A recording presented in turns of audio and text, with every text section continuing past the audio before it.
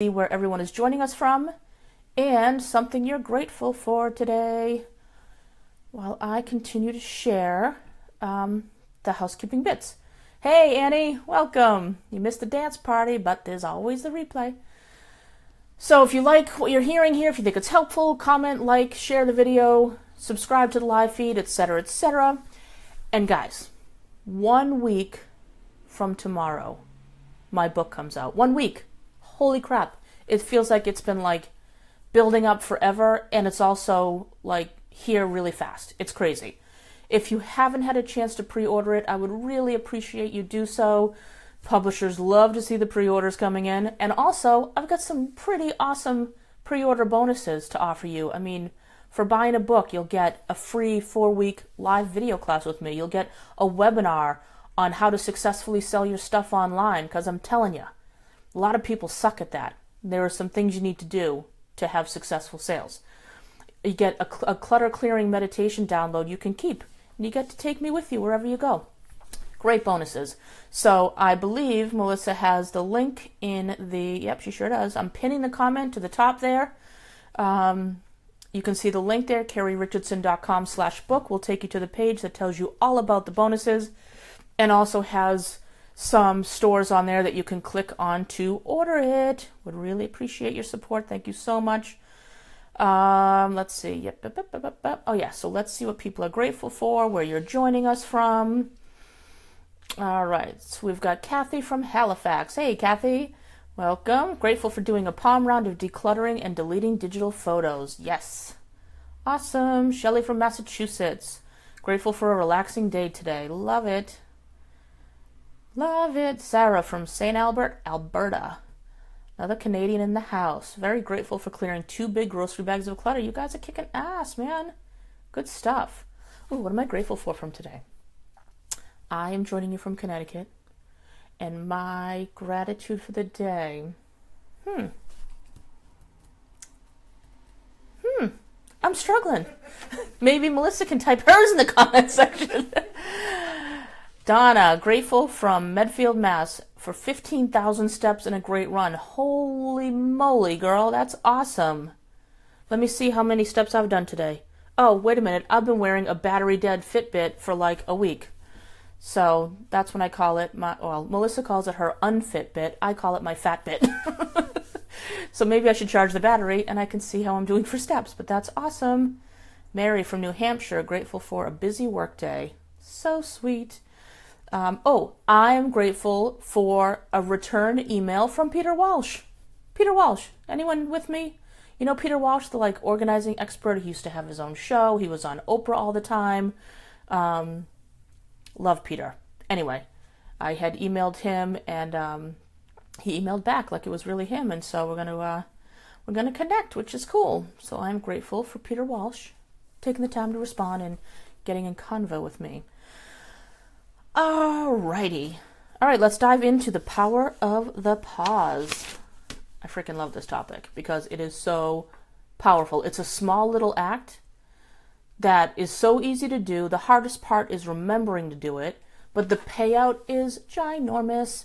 So last week, as I'm sure all of you have been through this, I saw a Facebook post that really pissed me off, that I was like, oh my God, it's so frustrating.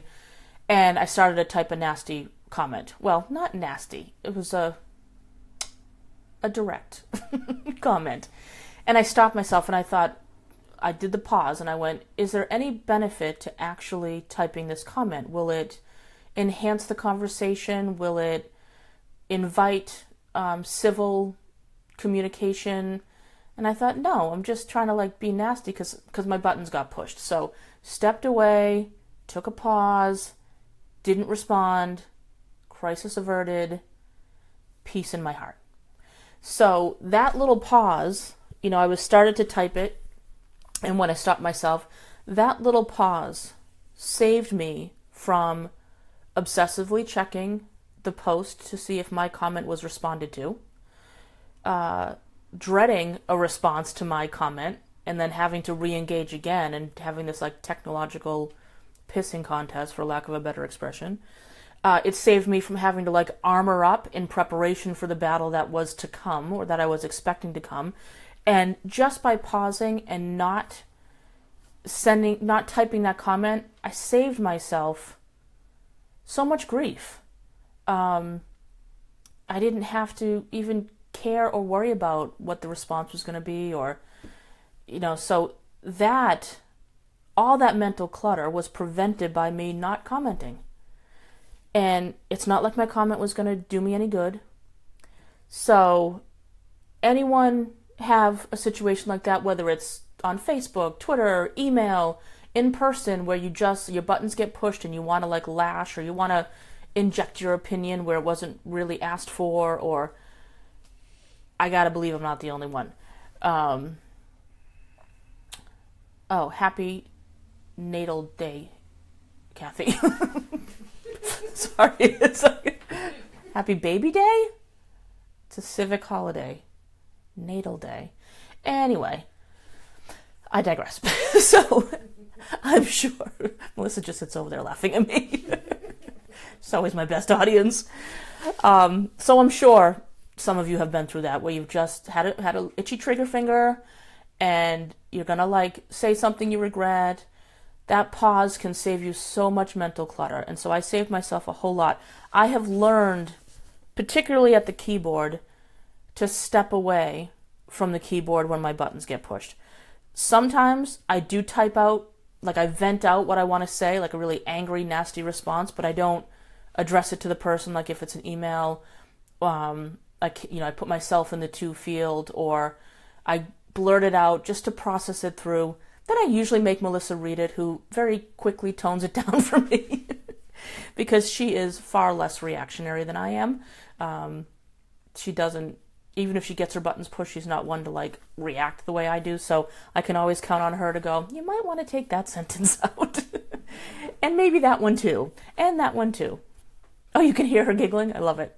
I love it. When Halifax, Dartmouth was founded, I think. Okay. Got it. Happy natal day. Naval. No, she said she used to think it was naval. Oh. Pay attention. It's natal. Like belly button or baby day. It's either belly button or baby day. No, natal day, like something was born. Anyway. Oh my goodness. See, natal, she said. Let's focus, people, shall we? Anywho, so yeah. So that's one way that a simple pause can save you a lot of grief, can save you energetic and mental clutter. Like, just take a breath before you respond, even if the person's in front of you and says something that makes you want to wring their neck. Just pause and go, okay, do I need to just step away? What is it that I need to do to take care of myself? So one great way to save yourself a whole lot of grief, mental and certainly energetic clutter. I mean, imagine if I was like anticipating a response to my comment on that post. I would either be dreading going on Facebook for fear of something being there that re-engages me, or I would be looking for a fight and jumping on there. I would just be obsessing over it. At least I would be. So it's just not worth it. That's a powerful way to let a pause help you. Another thing, the other kind of side of the coin is to pause before any kind of request or invitation. So whether someone asks you to watch their dog when they travel,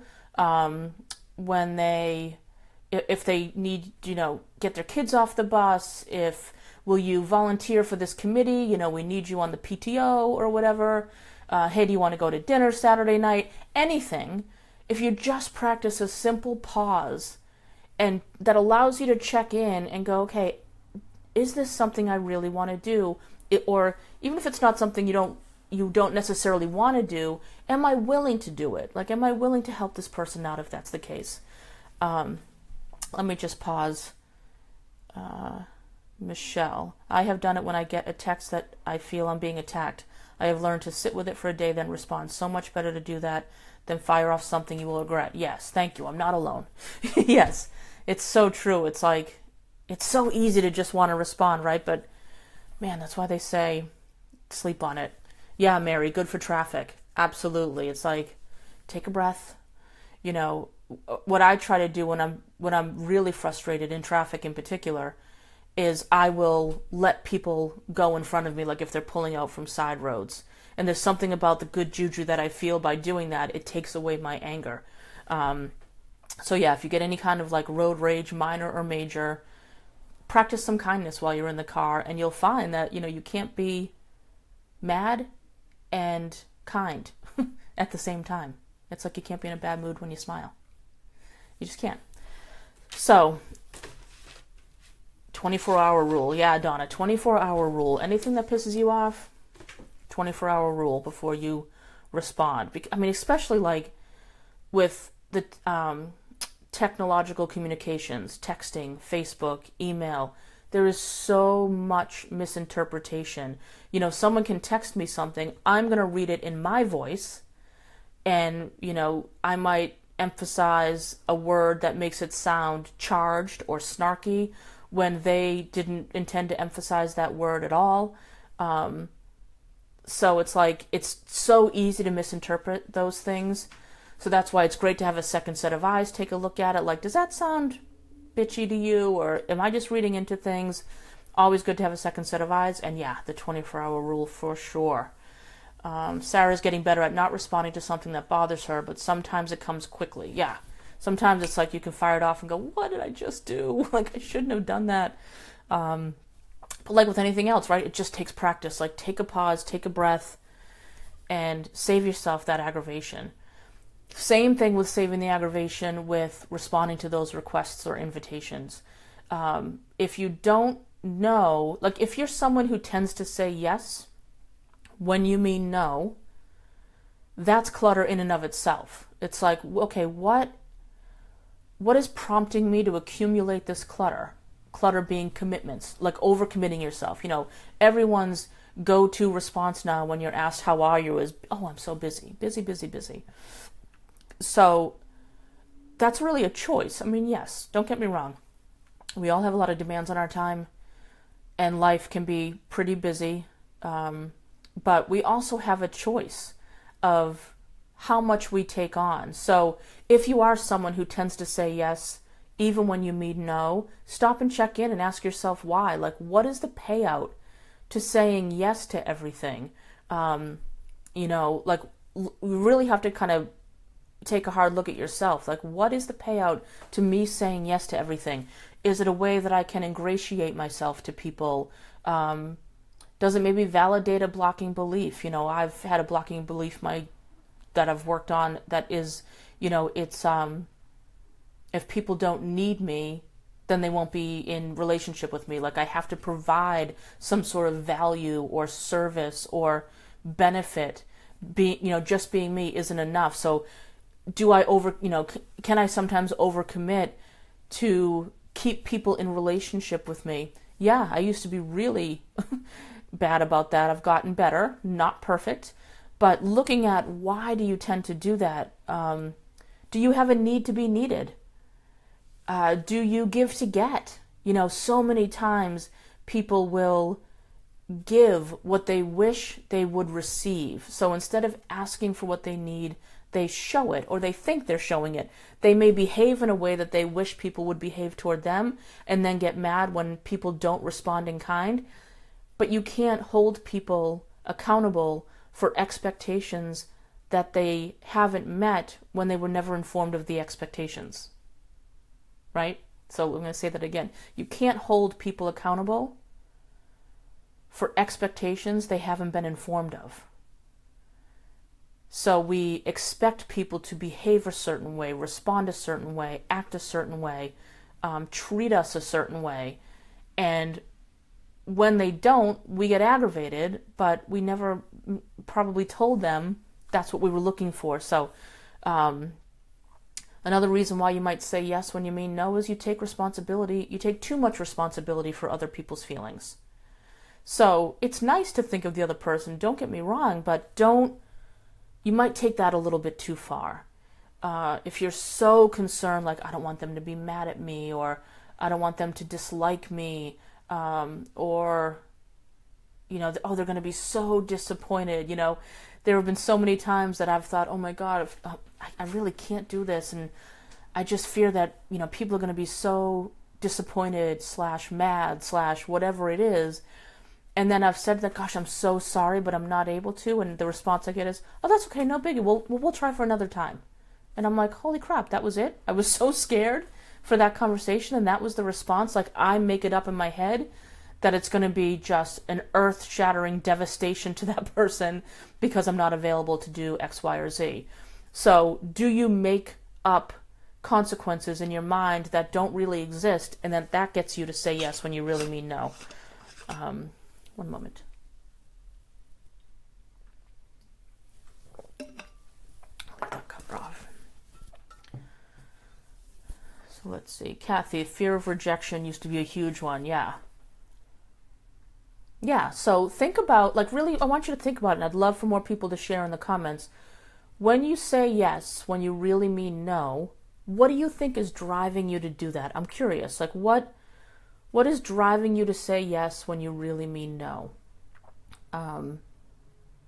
It can be one of those reasons or payouts that I listed. It might be something completely different, but think about any requests of your time, or even like scan your calendar and see what commitments you have and look and go, yeah, you know what? I wish I didn't agree to that. Sometimes just giving yourself permission to consider canceling or changing your mind can be enough of a relief to then help you to pause the next time. Sometimes, I can't tell you how many times I challenge clients to cancel plans or commitments. You've all heard me talk about this before, that I often give people the disappointing challenge, that I will ask clients to intentionally disappoint at least one person a day, every day for 2 weeks. Freaks people out. But when they trust me enough to actually do it, within 2 to 3 days, they're writing me saying, oh my God, I feel amazing. I feel like I'm in charge of my life for the first time.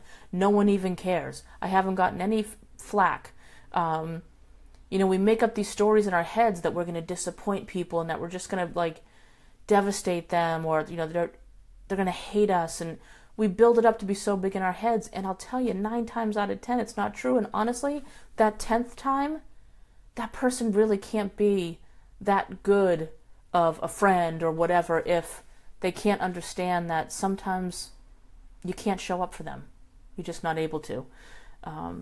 It's almost like we wanted it to be earth-shattering to the other person so that we know we're loved or accepted. Okay, that can be part of it. Right, so for Kathy, it's like, God, they're just going to be devastated if I can't do this. And then when they're not, it's kind of, she maybe feels a little bit deflated, like, oh, I guess I don't matter that much to them, right? Leah Marie, fear of disappointing the person or persons. Yeah, so you disappoint someone. I mean, I'm not saying make it a regular habit, but if there are times that you're saying yes to things because you don't want to disappoint the person, you're ultimately disappointing yourself if, in fact, you wanted to say no. So why are their feelings more important than yours? Now, again, this is not like a cut and dry, black and white scenario. There are absolutely times when I say yes to things that I really would rather not do, but there are conditions within the situation that make it important enough for me to say yes when I mean no. There are just some things in life, some commitments in life that you just need to show up for. And again, I would say a majority of the time, it's safe to say a majority of the time, when I show up to those things, because there are those other conditions involved that are important enough for me to say yes, I end up enjoying myself when I follow through with it, when I commit, when I go, when I meet up, or whatever. So it's so important to look at, what is my motivation behind being an automatic yes person? Yeah, sure, no problem. I got it. Yep, I got it. You want to think about what that is. Sarah, when I say yes, when I mean no, it's often because I don't want to upset the person, or I'm concerned they will see me as unable to do it. Oh, okay, that's an interesting additional point, Sarah, right? So you don't want to upset the person, and you also don't want them to think that you're not capable. So that's a great example of possible projection, Sarah. So if you have any fears of your limitations or perceived limitations, you can fear that other people are going to think that of you. So I would encourage you to pay attention to what you might fear others will think that you may actually think of yourself. And that's where the healing can begin, is right there, is reminding that part of you who feels a little bit doubtful in your abilities that you absolutely have what it takes to do it. You're just choosing not to. That's a really big difference. So to kind of move forward with this and have this be a new default, what we want is a new default for you. Instead of your default being an automatically to say yes to everything that is asked of you, requested of you, everything you're invited to, whatever, to just practice a pause.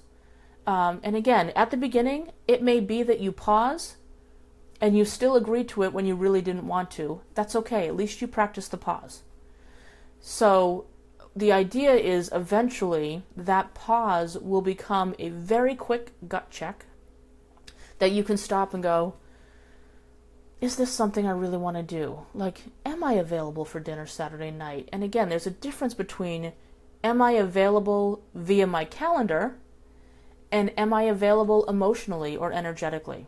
So your calendar may show that you're available, but if you're not feeling it energetically, totally fine to just be like, you know what, I'm actually not available Saturday.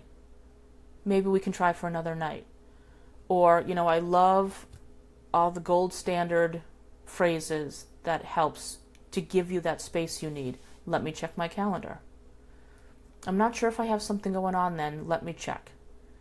And while that can come off as a stall tactic, and I guess in a sense it is, it's really an opportunity for you to pause, because if I invited somebody to dinner or asked somebody to do a favor for me, it would feel really crappy to know that they were saying yes out of any kind of guilt or obligation. I would rather know that they are saying yes because they genuinely want to help me or they genuinely want to get together with me. What's tricky is people will,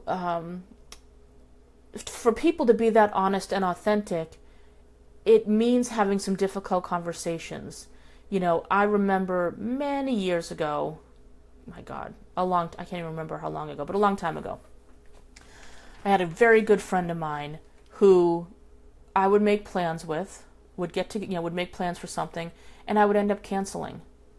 And I didn't want to be that person, but I was that person. Instead of having the courage when she invited me to somewhere to say, you know what, I'm not really enjoying our time together, or I've just got other stuff going on in my life that I'm not able to be present with you, I would say yes and then cancel. And much to her credit, she called me on it one day and said, listen, I feel like you're canceling on me all the time. What's up with that? And she had the courage to call me on it. And she came over and we had a great conversation. And she was very self-aware of the behaviors that she was exhibiting that made me not terribly excited to spend time with her at that time. And I also got to share some things with her that were going on in my life that she didn't know about.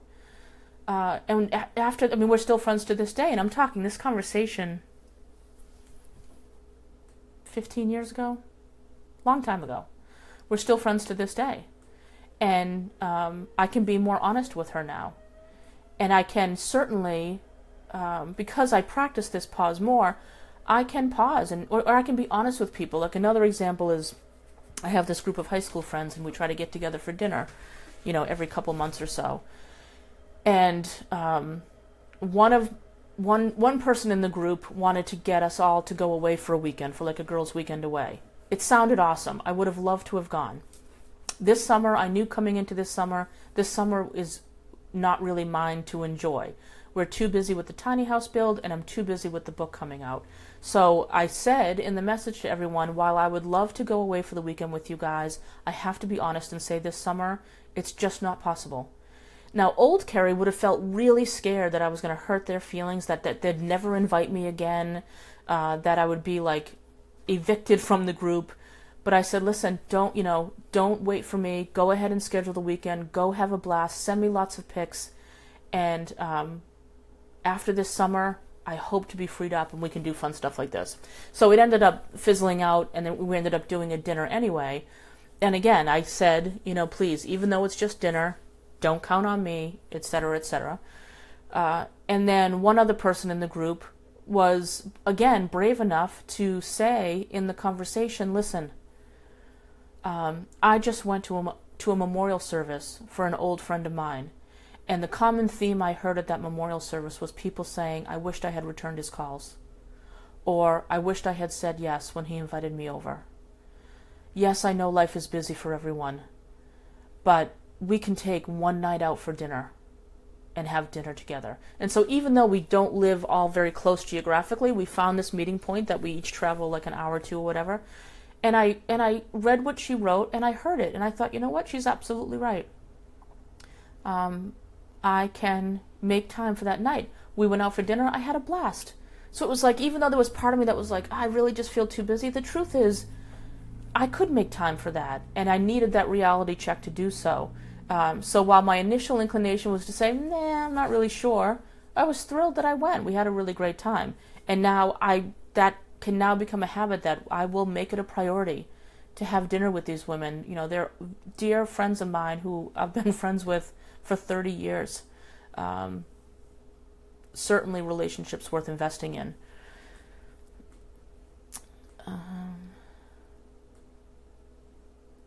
Yeah. Oh, Annie, that's a really good point. Sometimes you can be caught off guard.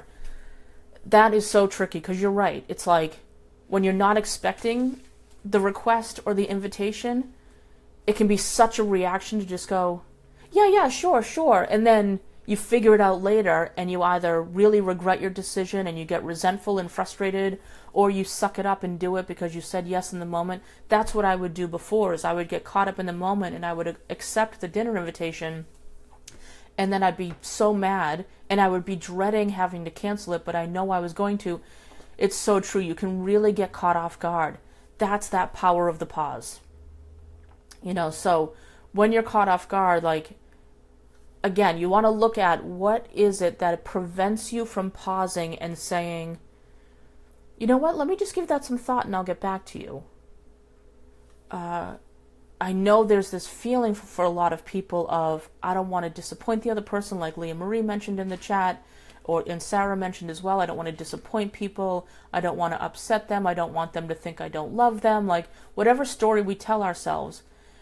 Again, remember, put yourself in the position of the asker, right? Wouldn't you rather someone accept an invitation or say yes to a request because they're truly interested, available, and excited at the idea? So, again, always with the caveat that there's some things in life you just got to show up to, but those are really in the minority.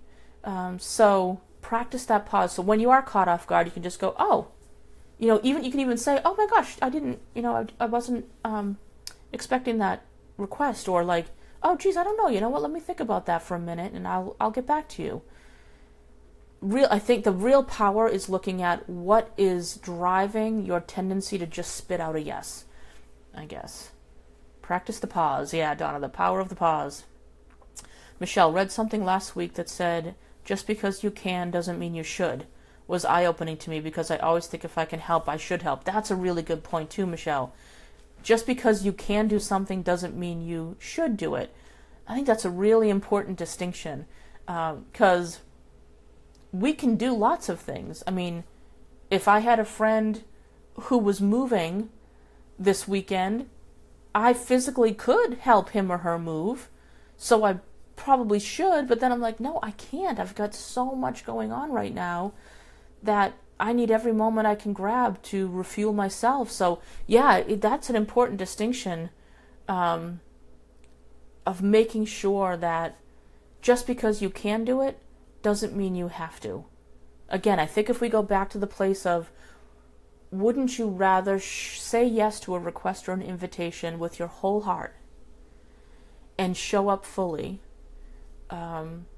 then do it out of guilt and obligation. And I'm telling you, like we've talked about before, right? We've talked about the power of energy. Your energy enters the room before you do. Sorry, I just glanced at my laptop and I look orange. Do I look orange to you, Melissa? Oh, she must have earbuds on. She's not even listening to me. Isn't that nice? Melissa! Yes? Nice. She had earbuds on. She was ignoring me. Oh, sorry. Oh Oh, what are you listening to, Melissa? Funny text my brother sent me. Oh, she's reading text from her brother. Isn't that nice and supportive? It was a video. Video. That's my wife. Isn't that lovely? I was saying when I look at my laptop, I look orange, and I said, "Do I look orange, Melissa?" Oh. Silence. Sorry. Really nice. You do look orange, by the way. You do look orange, by the way, she says. She's such a bitch. There, let's see. She's such a bitch. That's true, Kathy. At least I don't have small hands. Let's see if that does any better. Oh, I'm not as well lit, but I'm not as orange either. Do you like that we totally caught her when she was ignoring me? Whatever. That's the first time I've ever done that. First time she's ever done that, right? Mm-hmm. Mary, and if someone is going to be upset or displeased, it doesn't always have to be you. Yes, Mary, I love that.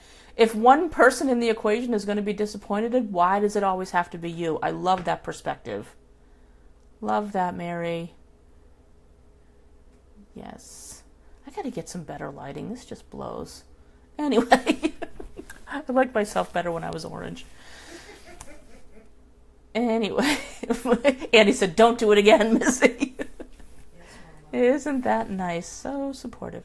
Anyway, but yeah, so I mean, we've got some really cool distinctions here in the chat. Like, just because you can do it doesn't mean you have to do it. By agreeing to do something when your whole heart isn't in it, or even if the majority of your heart isn't in it, your energy enters the room before you do, and some people are going to feel that. They're going to feel like, geez, I don't think she really wants to be here. I wish I didn't ask her. And also, here's the other important thing. If you are someone who habitually says yes when you mean no, people can't trust you to be honest with them. And so they'll be hesitant to ask you because they won't be able to believe your answer. Because if you just always say yes, no one can always be like, yeah, sure, no problem, and have like unlimited energy and time. So if I feel like I'm putting someone out because they say yes when they mean no, it makes me feel less supported than if you had said no. I appreciate the honesty. If someone says, I really wish I could help you out, but I'm not going to be around, or I'm not available, then it's like, great, thank you. Thank you for being honest. I'll ask someone else. That feels really important to the other benefit of taking that pause and answering honestly. Like, you know what? I'm not sure if I'm available. Let me check on that. Take some time with it, and, you can eventually be the not able to, sorry. So that feels important too. So let me see, I backed up here because I missed Lisa Land. Not used to putting myself first. It takes practice, but it feels amazing. It definitely takes practice. It's not how we're conditioned. And when I say we, it's the world. And, I get it. On one hand, that's really nice. But I think the words, the idea of selfish gets a bad rap. We have to, you've got to take care of yourself. Otherwise, you just deplete your energy and you empty your tank, and then you're really giving from a place of lack, and that makes for really not great relationships. Such a wordsmith. Shut up, Mitzi. Barbara. Hey, Barbara. It's so hard to say no to family and friends. It really is. But I feel like those are the most important ones. I mean, think about how valuable those relationships are, right? It's hard to say no to family and friends because we love them and we want to show up for them and we want to help them out. And it's like I was saying earlier, if there are enough conditions in the request that make it worth your while to help, even though you really want to say no, who likes to help people move, right? I'm just going to keep using that example. It's never fun to help someone move. But I agree to help friends move sometimes because I love them. And I know moving can be stressful. And I want to alleviate some stress. Because I love them enough, I'll suck it up and help them move, as an example. So, yes, there's something, there are some requests that come that you just don't want to do. But because you love the people enough, you do it. But as long as that is your motivation, Barbara, to not saying no to family and friends, is because you have the energetic space, you have some time, you won't be like totally running yourself ragged by saying yes. You can show up for them, but don't make it an automatic yes just because they're family and friends. I'm telling you, I take such pleasure in, I am much more apt to ask people who are honest with me for help because I know they'll say no if they're not available. Now, having said that, don't use that against me. Don't always say yes in hopes that I won't ask you for help. But really, like, think about what that pure energy between each other in relationships would just be, it's worth it. Lisa, does it tire you or inspire you? I got this from Chris Carr and I use it for everything, including accepting invitations or requests. I love that, Lisa. Does it tire you or inspire you? You know, that's a really great, I love that. That really works, right? Because that takes care of that, those exceptions that I'm talking about, that you may not love the idea of helping someone move, but you love the people enough, so you're inspired to help them, even though the task is not great. So I love that. So if you find that it really, if the idea of it just drains you, like, oh my God, I can't imagine having to do that, then it's got to be a no. Otherwise, it can actually do more harm to the relationship than good. Yeah, energy exchange needs to be equal. Oh, thank you, Donna. I love you and will help you move into your tiny house. I appreciate that. Yeah. Here's wise ass Missy. Sure, because I hardly have any stuff. Good reverse psychology. Say yes too much and you stop asking. No. No. But yeah, so think about, does anyone have any pending request or invitation on the table? Or one that came recently? Donna, that's why I said I'll help. Because, Donna, you're like the strongest woman I know. Physically and mentally, but yeah, you can lift heavy shit. Does anyone have any like pending request or invitation? Or did you have a recent one that maybe you said yes to and you wished you had said no? Or that you're proud of yourself for saying no to because it really was not something you wanted to do?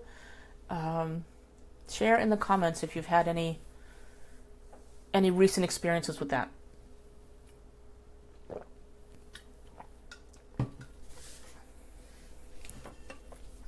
Share away. Yeah, does it tire you or inspire you? Love that, Lisa. Love it. Hey, Lisa, side question. Are you doing the clutter clearing challenge in August? I know you love that game. It is day 7. So what 7 things did you get rid of today, Lisa? Lisa Hickey, that is, or anyone else who's doing the clutter clearing challenge. But this is directly tied to clutter clearing, because this is like, it's calendar clutter, it's mental clutter, it's energetic clutter that builds up when you say yes, when you really meant no. Kathy, asked to go to PEI to do readings for an important cause. I only have 2 more weekends with Emma in August, so I said no. Nice, Kathy. Nice. So was that difficult for you to say no, or was it kind of a no-brainer because Emma is your daughter? I'm assuming. So, was it kind of a no-brainer for you because you knew you wanted to spend that time with Emma?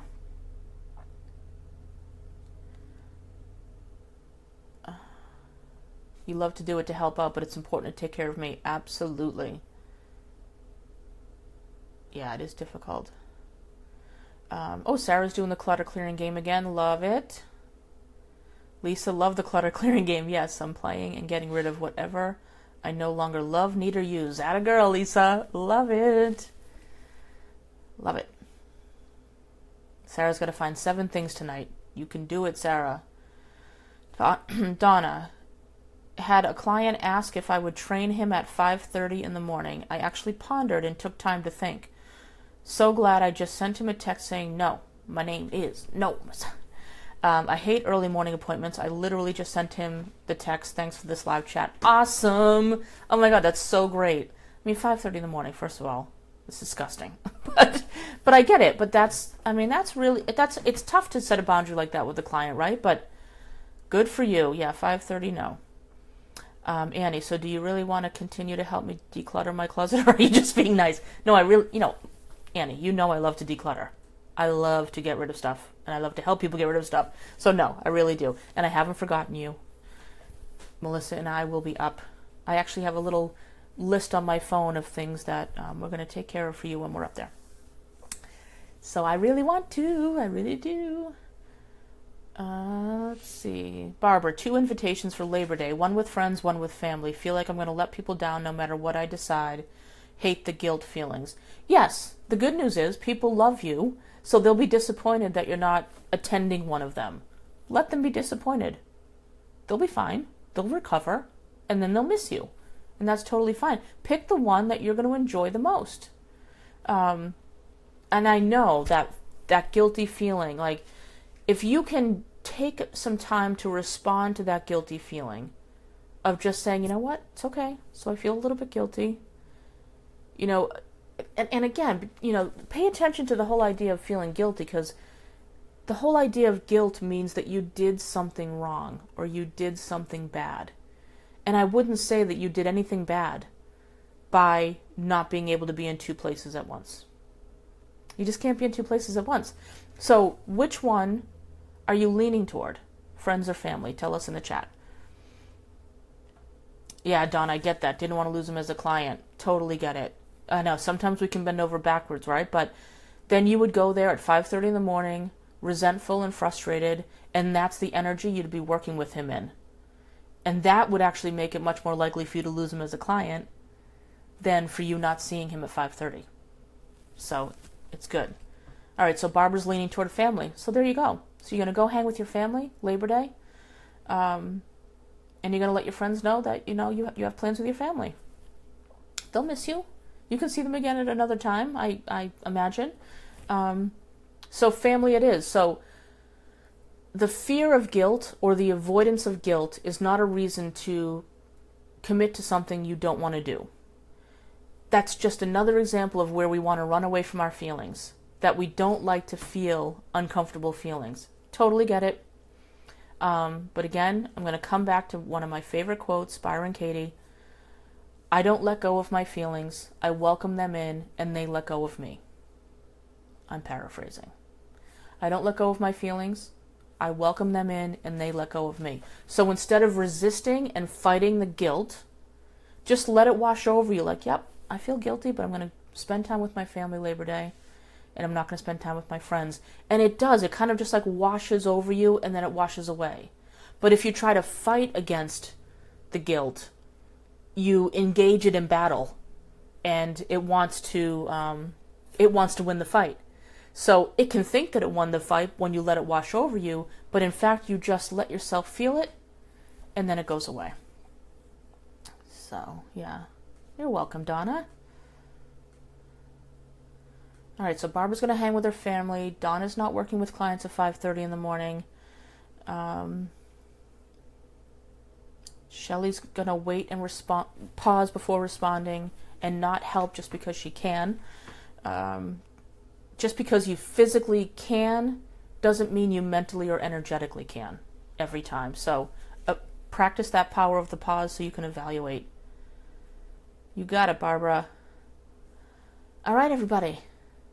If you have any final comments, please go ahead and put them in. If I don't get to them as I'm wrapping up here, I will come back and write a written response.